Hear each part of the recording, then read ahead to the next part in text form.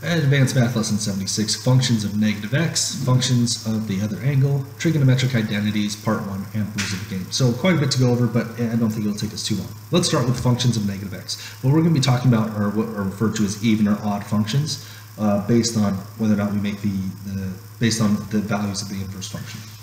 Right, there's ways we can think of this. We can think of it by looking at the graph of the function or by algebraically solving the function and seeing what the answers do. So if we look at the graph of the function, even functions like this one shown here are symmetric about the y-axis, meaning that if I was to fold the graph on the y-axis like a book, these parts would match up perfectly and they would all line up. And you can see that as right, that would match that. Also, we can trace the graph and see in opposite directions it does the same thing. That's how we know a function's even. So as I go away from 0 traveling towards 4, between 0 and 4 and 0 negative 4, the graph rises. They both do the same thing. They're both rising up to 4. Once I go from 4 to 12, they're both dropping, right? So they're still doing the same thing. It's even functions. They do the same things on the absolute value of their integers, meaning, you know, at positive, what is this, number 6 or 8? And so at positive 8, it's doing the same thing at negative 8. We get the same answers, the same values for y, right? That's an even function, symmetric about the y-axis. Now what we have here is an odd function. Odd functions are actually symmetric about origin. And the interesting thing is that there's no real way that I can fold it to show you that symmetry, but what I can do is show you the trend. As we go in between 0 and negative 4, they're going to do opposite things. So between 0 and positive 4, it's rising. Between 0 and negative 4, it's dropping. Right? Then we go in between 4s and 12s, the positive side begins to drop and the negative side begins to rise. Right? And then same thing. So they do opposite movements. Right? That's what odd functions do. They're symmetric about origin, which means that you can't really fold them to see the symmetry, but you can visually see it. Right, you can kind of see the jagged things going in opposite directions. So you can see it's symmetric about origin, meaning 0, 0. And it does opposite movements as you make adjustments to the graph. Now let's talk about this algebraically. Right? So algebraically, let's say we'll compare the sine and cosine function. Right? So let's say I've got the sine of 30 degrees. Right?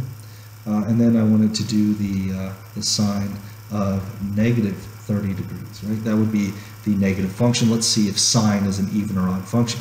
Well, if I did sine of 30 degrees, I would do unit circle, draw a reference triangle. That's 30. Why is it so tiny? Why did I draw it so tiny? Let's draw it bigger. Right? So that's 30. That's 60. This is 90. To finish off this triangle, that would be 1, 2, root 3, and the sine would be the opposite over the hypotenuse, so the sine of 30 would be equal to positive 1/2. That equals 1/2. Now let's do the sine of negative 30. If I did the sine of negative 30, well, negative 30 degrees goes that way. That's negative 30. Right? That's going to be 1, 2, oops, root 3, 2.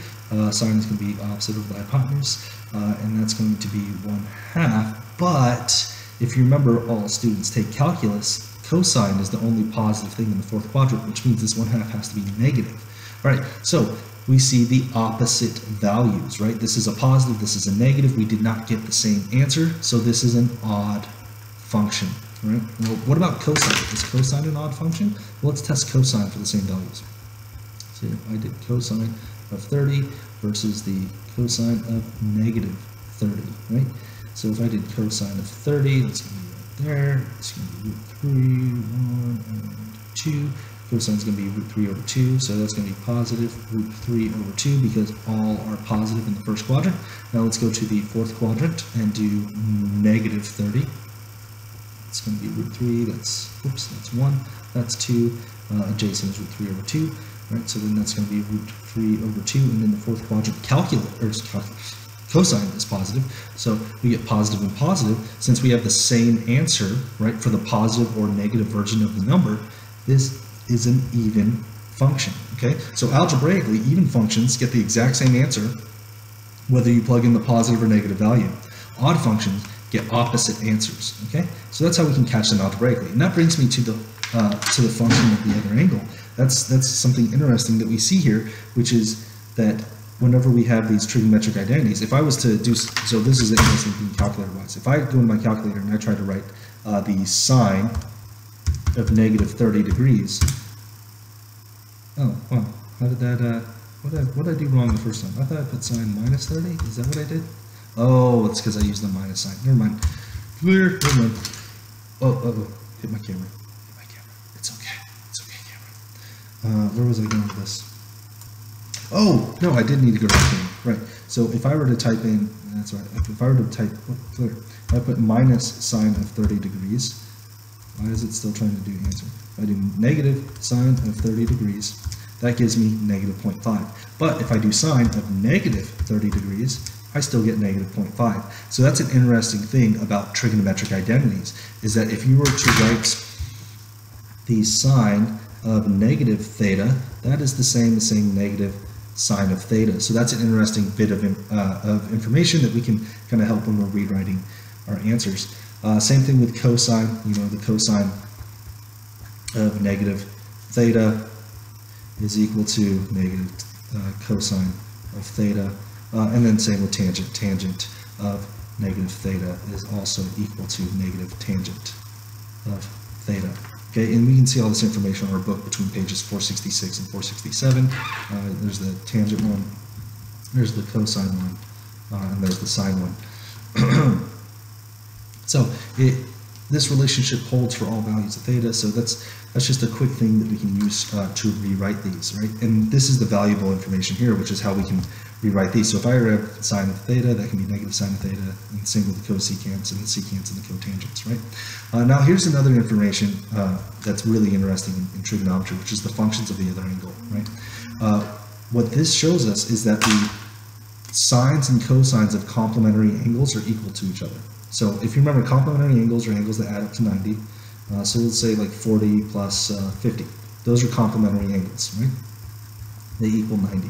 If I were to take the sine of 40 and compare it to the cosine of 50, right? Those answers will be the same, right? That's what they mean by the other angle. We're talking about complements. So sines and cosines of complementary angles are always equal to each other, which is really, really cool to see. And you can kind of see that fluctuation on the graph, and maybe it's something I can explain a little more in class, but on the calculator what you can see is if I type in sine of 40 degrees, if I type in sine of 40 degrees, I end up with 0.642787, and then if I did the cosine of the complement, which is 50 degrees, I end up with 0.642787, right?